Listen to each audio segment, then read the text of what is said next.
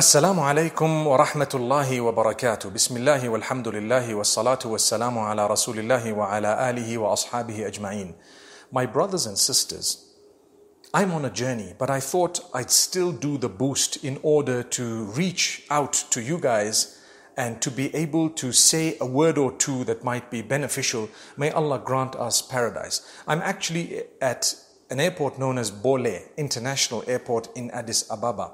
It's a beautiful airport. I found a little corner where I'm just recording, and inshallah I'll try my best to upload this before my next flight.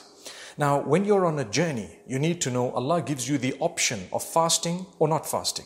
If you don't, you can make it up later, and there is no sin upon you. Whether the journey was difficult or easy plays no role in that particular leeway. But I have a habit that if the journey is quite easy, I will always fast. In fact, I barely have not fasted during a journey unless I've been really unwell. And that gives you the next reason that you may choose not to fast is when you're unwell. And if you have both, where you're on a journey and you're feeling unwell, then you have all the more reason not to fast. But it's not compulsory not to fast when you're on a journey, so you may do the fast. I don't like to make up fasts after Ramadan. I'd like those fasts to be the voluntary ones, rather than making up fasts that I've missed.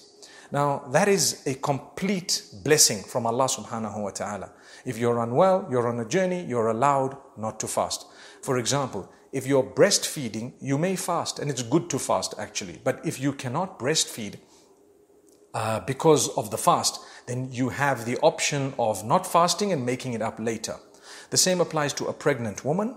You may fast. I know many pregnant women, in fact, most of those whom I know would actually prefer to fast during Ramadan because they say the baby actually takes its nutrients from you and will not be affected by the fast, but you may be affected by the fast. So you've got to look at it because it's definitely not easy to make it up later. It's definitely not easy. So it depends on your health, whether you can manage or not, but there are options for those people that I've just mentioned now, and they may make it up later. If you're unwell or you cannot make up a fast after Ramadan because you simply can't fast due to the nature of your illness or your age, etc., in that case you can give out a fidya. A fidya is to feed a certain amount for every single fast. So you can find out from your local scholars what exactly the fidya is in terms of your locality, your country, and so on. Today I want to speak about something very important, and that is women are told that when they're on their menstrual cycle, they don't fast. Okay? When they're on their menstrual cycle, they don't pray either, meaning the 5 daily salah. As for supplications, dua, adhkar, etc., all that is permissible. But what's not permissible is the prayer, the 5 daily salah, and the fasting. So the 5 daily salah, you don't have to make those up. But the fasting, you have to make it up after Ramadan, and that's not easy.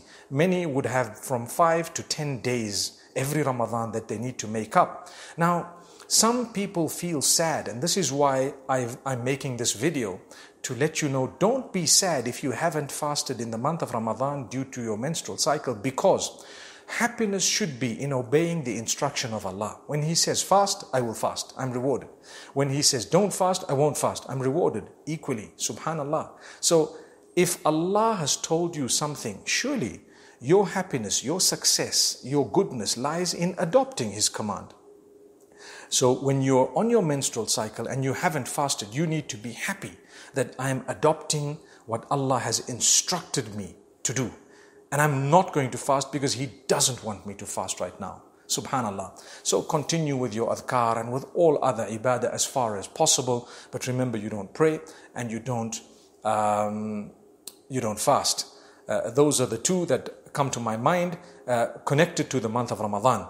My beloved sisters, you need to understand that after Ramadan, it's not going to be easy to make up the fasts.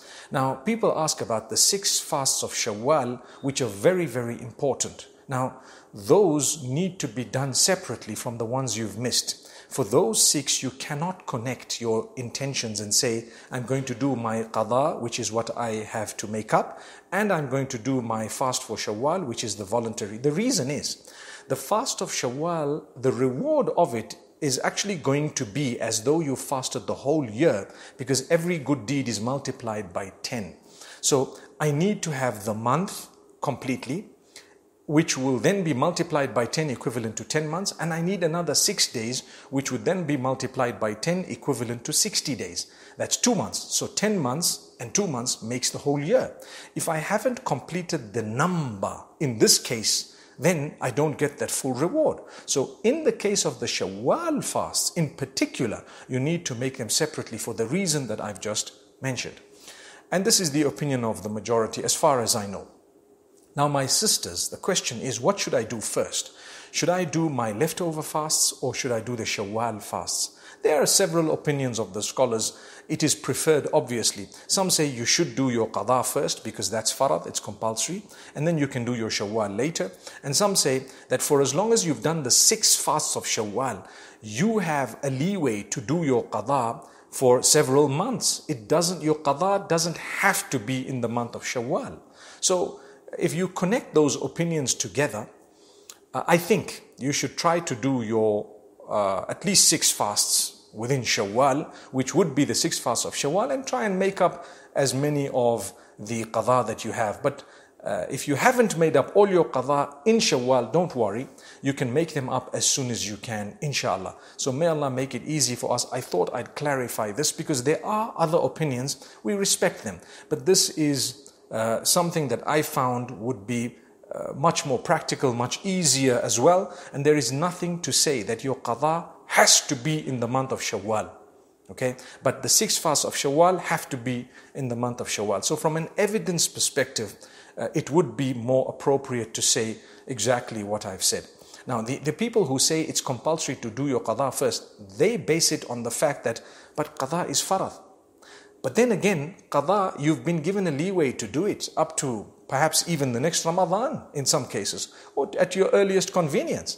May Allah make it easy for us. So this is why I'd say, my sisters, don't despair, don't be saddened. Allah make it easy for every one of us and grant us goodness. And it's something that really needs to be addressed, and here I have addressed it.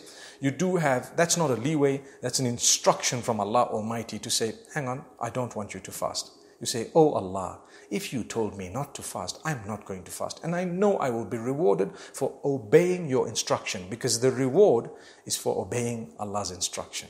May Allah make it easy for all my sisters going through the menstrual cycle or any other issues, those who are pregnant and expecting, those who perhaps have other health issues, whatever else it may be, those who are mothers, who are breastfeeding. May Allah make it easy for you, my beloved sisters, and may we be from among those who are more conscious of this type of the people who go through all of this. I'd like to stop there and end, and I say, أقول قولي هذا والسلام عليكم ورحمة الله وبركاته.